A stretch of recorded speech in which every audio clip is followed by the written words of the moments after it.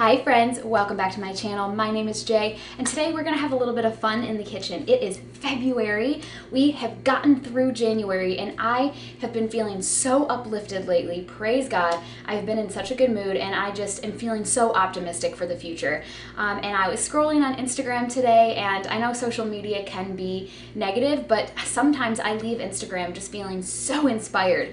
And that was me this morning, and I thought to myself, what can I learn to do today to prepare me for this homesteading farming future that I so badly desire? And I decided for fun, we're gonna try to make Pop-Tarts today. I have never made them before. We're gonna learn together today, but I've been coming to you guys and talking to you about the importance of organic eating and cooking from scratch at home, baking from scratch at home, and how when you do that, you're taking the control out of the grocery distributor's hands and into your own. And so that's what we're gonna do today. Brown sugar Pop-Tarts are a guilty pleasure of mine. Every time I pass them in the grocery store, I have to talk myself out of purchasing them. I love them. I've been eating them since I was in high school when I was able to purchase them myself because my mom didn't really let us have Pop-Tarts.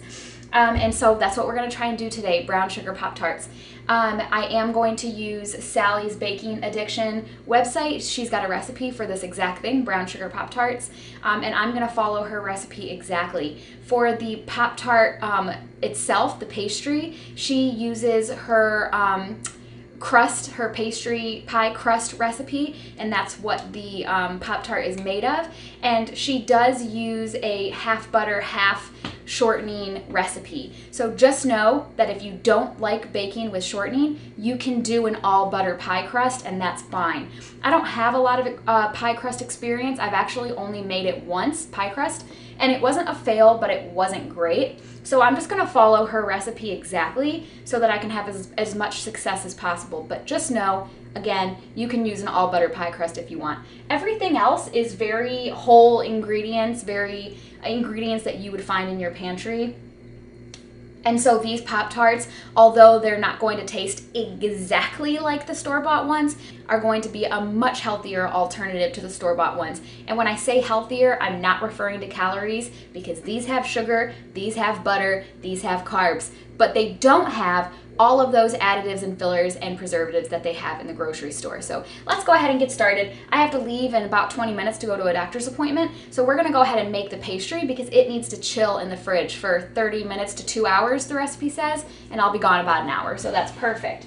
We wanna start by combining the flour and the salt, so get yourself a big bowl. We need 2.5 cups of all-purpose flour, and you really want to spoon and level your flour, because a big mistake that can be made when you are making pie crust is having too much flour, and then your crust can be very dry, and it can be crumbly, and it can crack. So you want to make sure that you're having the right amount of flour. So we're just gonna kind of level it off here. I'd like to get containers with a wider mouth because this mouth is very small and I always end up making a mess. So there's 1 cup. You're doing 2.5 cups. Next up, you want to add about a teaspoon of salt to your flour. And I'm just gonna use my whisk to give that a little stir here. Now for the next step, I have something called a pastry cutter. I got this real cheap off of Amazon. I'll have it linked below. If you don't have one of these, you can just use 2 forks. But I have six tablespoons of unsalted butter that I cut up into cubes, and this came right out of the freezer. These pieces are very cold, and you want that. So I'm gonna add that in there. And then I also have my 2/3 cup of shortening. You cannot, she said in her recipe that if you're wanting to use all butter, that's not an exact trade. She has a different recipe for an all butter pie crust. So if you have a pie crust that you like to use, you're free to use that in this recipe.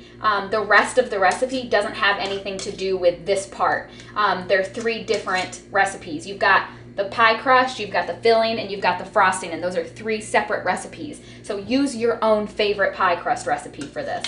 If you don't like to use shortening, that's totally fine. And I probably won't in the future, but like I said, I don't have a ton of experience with that, so I just want to use what she's using just this first time that I make these. And then you just use your pastry cutter or your 2 forks, and you get in there and you get your flour, salt combined with your butter and your shortening. And you want to get it combined so that you have coarse, pea-sized crumbles. So I'm going to go through and work on that here. Takes a little bit of elbow grease. So we've got kind of coarse crumbles here, and they're sort of pea-sized. This one's a little bit bigger, which is okay. This is kind of the size you're going for. Now, you might be thinking, you look like you've done this before. What's the problem?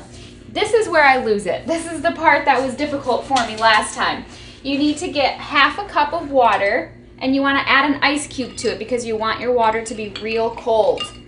And then you need to drizzle your water into your butter flour mixture 1 tablespoon at a time. Yep, 1 tablespoon at a time, stirring it with a large spatula after every tablespoon of water.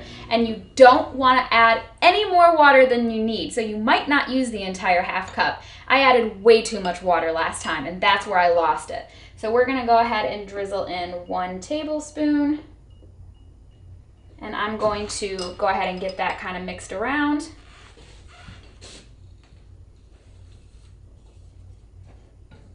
Obviously, you can assume you're going to need, several tablespoons, but you just want to do it slowly so that you're able to really directly monitor what it's looking like. You want to stop adding water when the dough begins to clump together. So this is our 2nd tablespoon. All right, I just added my 10th tablespoon of water, and you can tell that the dough is starting to really clump together and it's not quite as floury looking anymore. And so what I'm gonna do to test this and see if it's ready to move on to the next step is take my hands and see if I can roughly get this to shape into a ball and stay in a ball. And I can. You see that? If this was still very floury, it would just, fall like sand back into the bowl, but I'm able to shape this.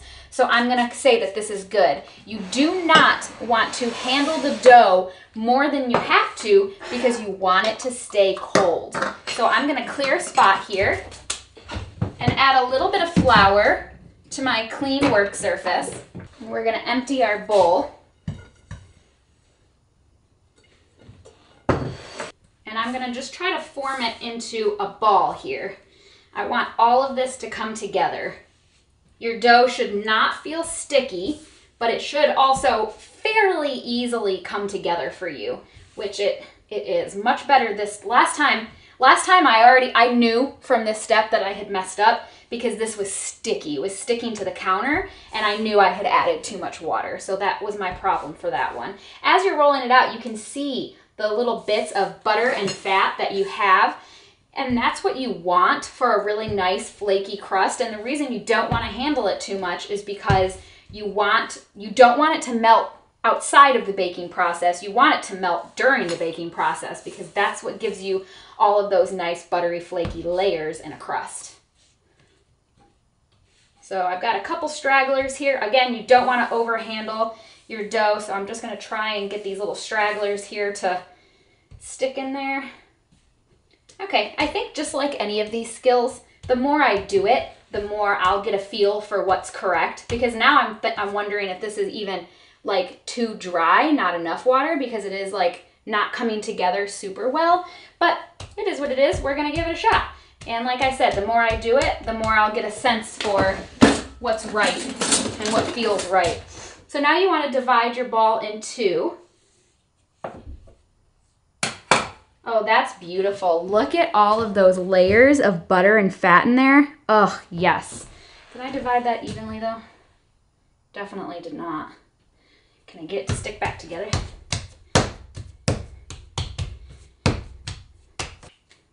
I'm really not good at proportions. I'm not good at guessing when something is even. That is not a strong suit of mine. All right, let me try that again. You want it to be even because you're dividing it in 2, and one's going to be the top of your Pop-Tart and one's going to be the bottom. So I really would like for this to be pretty even. So let me see. I'm terrible at this.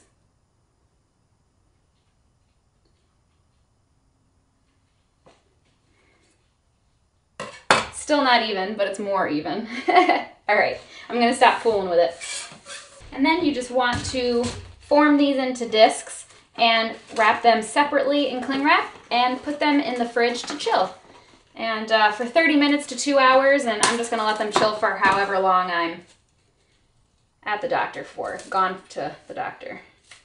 All in all, this step really didn't take that long, and now I have pie crusts. So if I weren't using these today for a recipe, these can be stored in your freezer for up to like 3 months, I think.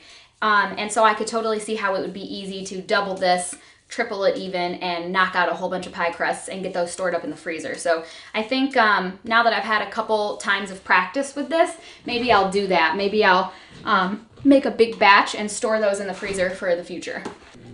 Okay, I'm back. It is much later. It's almost 3 o'clock. I went to my appointment. I stopped and visited my mom. I ate some lunch. I took a nap.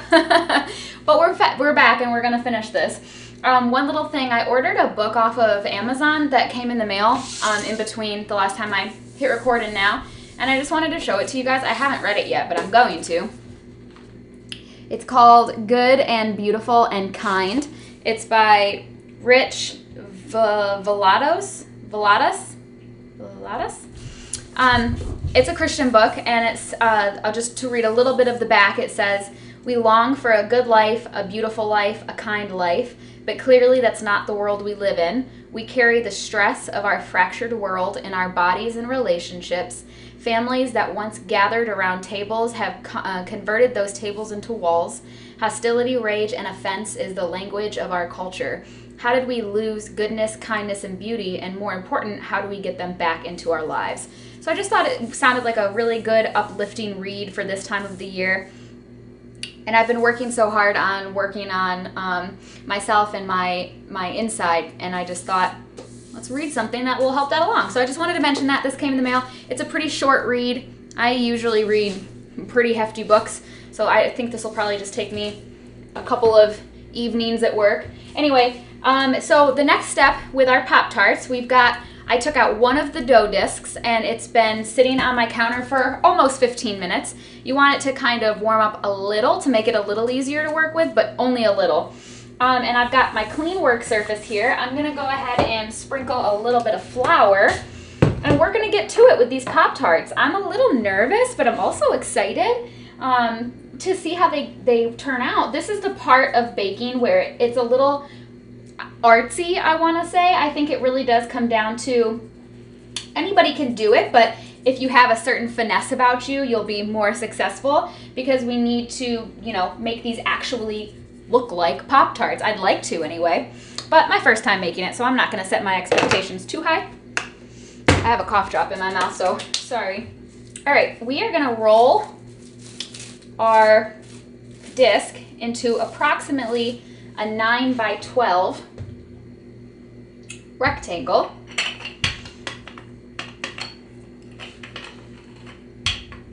Let's see how well this does. I can see all of my butter and fat in here, and I think that's wonderful. That makes me really happy. That means that we have not over handled our pie crust. You want this to be about 1/8 of an inch thick. And I say that so confidently, but I never know. I never know what that looks like. 1/8 of an inch sounds to me like it would be real, real thin. Let's try this and see. And if I don't have enough, I might have enough scraps that I can roughly form another one. We're supposed to get 9 out of this. So I think I have kind of a 9 by 12 here, and I want to trim my edges so that they're clean. So I'm going to choose kind of the farthest edge here that will give me, there we go.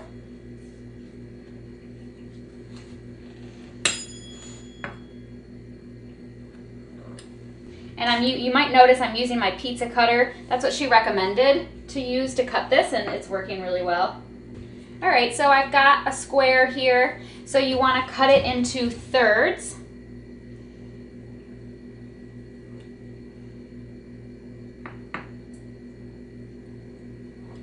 And then you want to cut it into thirds again.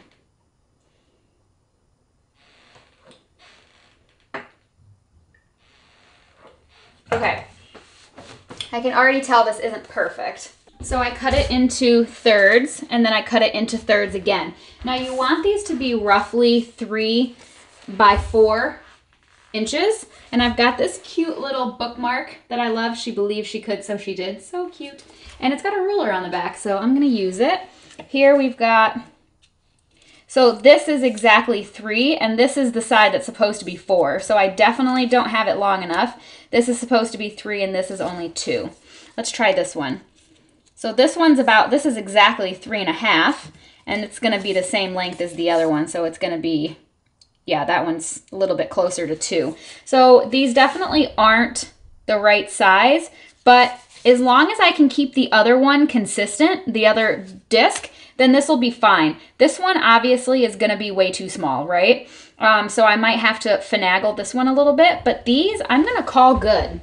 So the reason I made that call is because if you remember, you want to handle this as little as possible. So to get the size right, it's not worth the amount of handling this dough would take to get it there. So I'm going to go ahead and say 2 by 3 is fine, and I'll just do my best to make sure the tops are also 2 by 3. So here I have a baking sheet lined with parchment paper, and we're just going to get these lined up on that baking sheet. So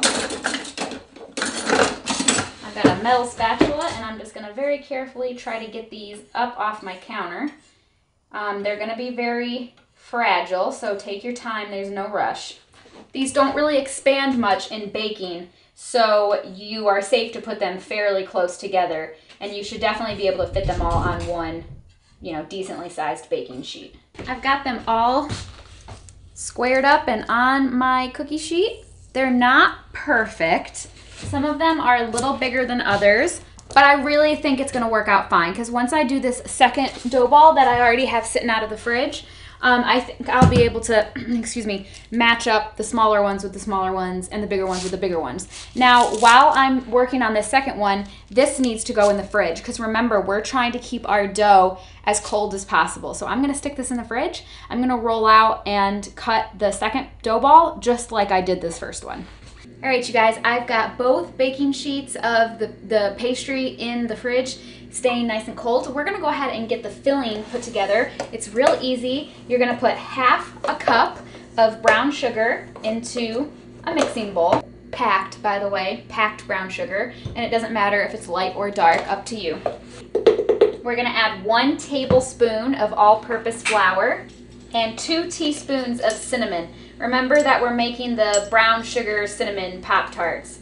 So the filling part is up to you. You don't have to do this. You could do like, I was reading the comments and people did like some strawberry jam. You could do like an apple butter. There's all sorts of Nutella, peanut butter. You can do whatever you want for the filling. But brown sugar, cinnamon are my favorite Pop-Tarts, so I'm excited to see how these ones turn out.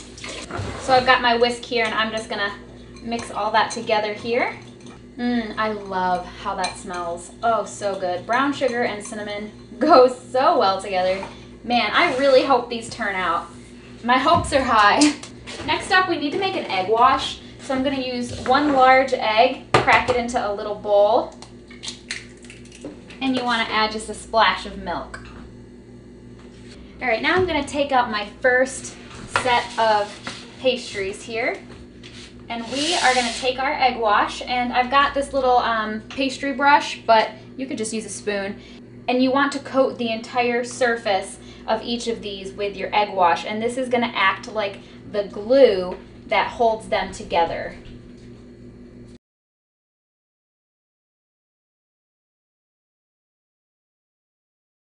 All right, you guys, at this point I have my oven preheating to 350 degrees.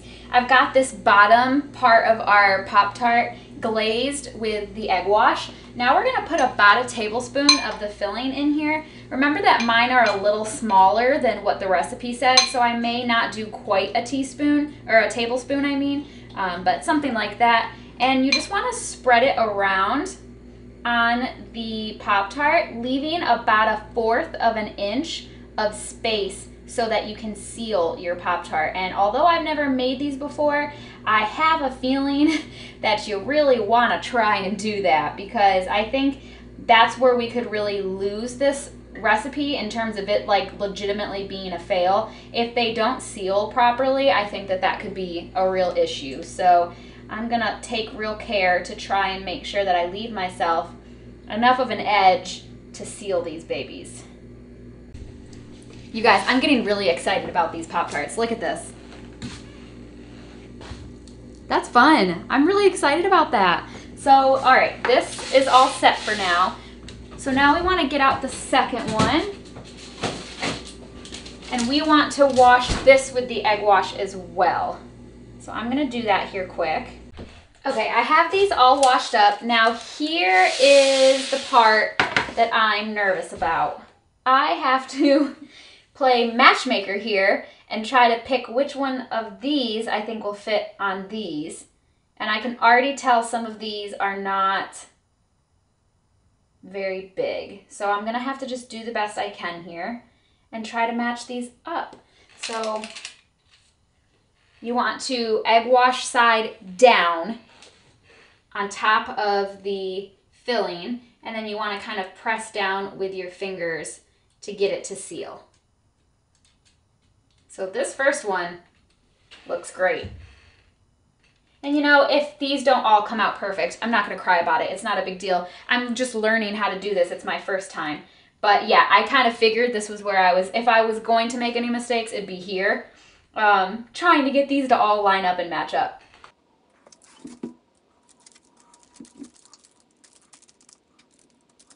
Once you've got the tops on the bottoms and you've secured those by pressing around the edges, you just want to take a fork and line the edges, and you don't even really have to do this, but it helps them seal and it gives them a really nice look.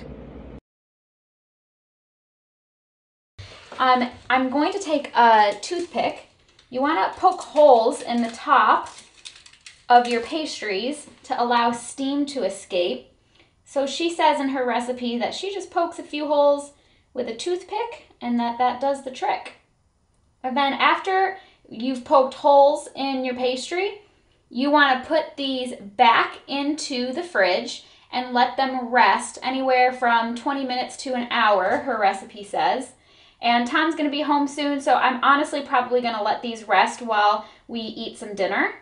I'm getting really hungry, and I'll probably bake these after dinner because I'm not in any kind of rush. These were just for fun, so I think that's probably what I'm going to do. All right, so uncovered, I'm going to stick these in the fridge.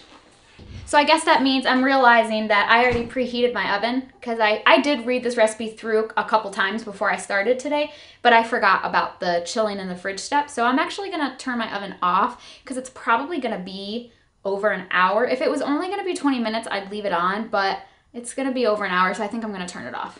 All right, you guys, it is time to finish these up. So we are going to take these out of the fridge, and by the way, they've been chilling for me well over an hour at this point, but you really only need 20 minutes. And then you are going to take that remaining egg wash that you have, and you're going to just brush the tops of these, and doing that's going to give it that real nice golden brown color, and they're going to look really pretty. I've got my oven preheated again to 350 degrees. And once you have these brushed with the egg wash, you put them in your preheated oven and you bake them for, she says in her recipe, 22 to 28 minutes. And she says to rotate them halfway through.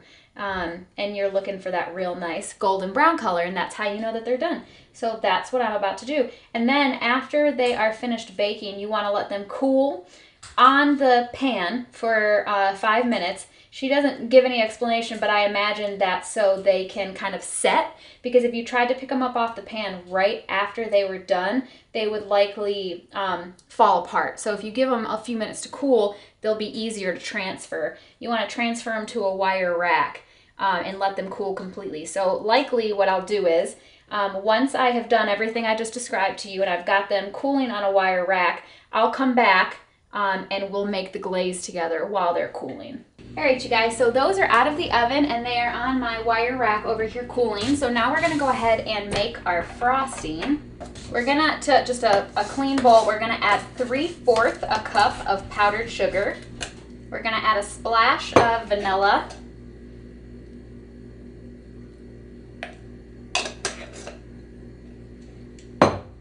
About half a teaspoon of cinnamon. This kind of stuff doesn't really have to be super exact. And then we're gonna start with 1 tablespoon of milk. We're gonna see if we like the consistency of that. And if we do, we're good. If not, we need to add either more milk or more powdered sugar, depending on what we get. You want something that is thick, but not so thick that you can't spread it. This kind of frosting will harden, which is what we want. So obviously, because of that, you don't want it to be too thin, right? I'm kind of thinking the thicker the better, but again, you have to be able to spread it. Yeah, I think this can actually even be thicker. So I've got it all mixed together, and look at how thin that is. So I think I'm gonna add a bit more powdered sugar, maybe like 2 tablespoons worth, and see what that gets us. Probably because of the vanilla. I think the recipe said half a teaspoon of vanilla, and I definitely put in more than that. So that's probably why this came up a little thin for me. So this is definitely just a ratio game, and you're just playing with it to get what you want. Yeah, this is perfect. Definitely on the thicker side. Yeah, that's what I'm looking for. And I want to show you what we ended up with here. They're so pretty. Okay, hold on. There we go. They're so pretty. Look at that nice golden brown kind of glaze that it's got going to it because of the egg wash. And the bottoms are perfect. They didn't get burnt or anything. The edges sealed up really nice thanks to that egg wash. So they definitely don't look like the store-bought ones, but they're really solid, and I think they look awesome. So let's go ahead and throw some glaze on this one, and then we're gonna taste test it. Oops, so be really careful when you're glazing them because it looks, I have a little hole in that one now, so just be careful. Not a big deal or anything, but I'm just gonna fill it with frosting. All right, handsome Tom, come here, please. What do we got here? So, might have to, can you get in there? So I made homemade Pop-Tarts. Oh, okay. Homemade brown sugar Pop-Tarts. And they're definitely going to be different from the store-bought ones, right? Because they're homemade. But they don't have any junk in them, except I did use vegetable shortening, Crisco, and that's kind of like not great for you. But none of the additives, preservatives, anything like that. So these are definitely like better for you. They're still sweet, right? But they're better for you. So we're going to taste test this. Okay. This will harden, but it's not hard right now because I just put it on there. And I haven't tried this yet either, so. Definitely more like a pastry. It's not hard like a Pop-Tart, but you can see the filling in there.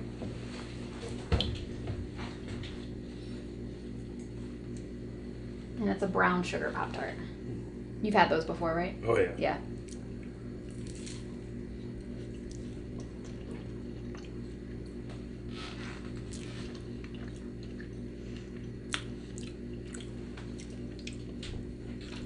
Trying to show you.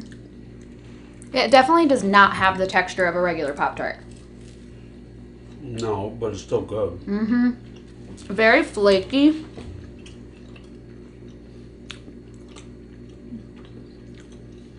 Maybe you just gotta let it harden a little bit. Maybe. Very flaky, but it has that brown sugar cinnamon flavor for sure, and it tastes really good. Does the crust part taste good? Mm-hmm. Okay. Yeah, it's pretty good. Okay. So, if I made these somewhat regularly, you wouldn't mind eating them? Nope. You like them? Yep. They get a thumbs up? Thumbs up. The fact that you are going to be eating these, and I likely will not buy store-bought Pop-Tarts anymore, especially because I've been like doing mostly organic.